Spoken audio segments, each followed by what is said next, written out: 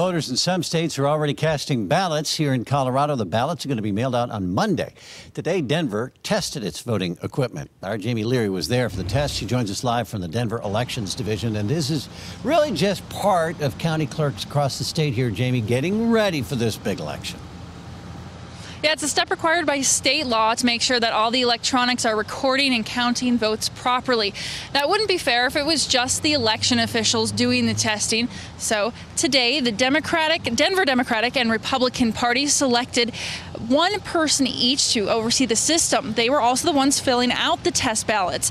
It's a pretty long process. Each had to fill out 25 ballots, which were then compared to a hand tally. Then they also test the tablet devices, again, voting 25 times each. This entire process takes about 3 hours. In fact, I think they're still inside right now. Testing of the ballots, that's pretty straightforward. Another concern for election officials here that they're dealing with, not just in Denver, but all over, is cybersecurity. Experts say voter registration databases could be more vulnerable to tampering. Our voting system and all of the voting devices, as well as our scanning equipment in this room, is on an air-gapped, not networked system. So it's an off-network system. It's not attached to the internet in any way.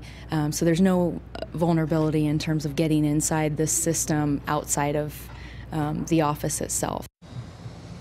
Now, this is the first presidential election where ballots are mailed out to all active voters. In Colorado, there are more than 3 million.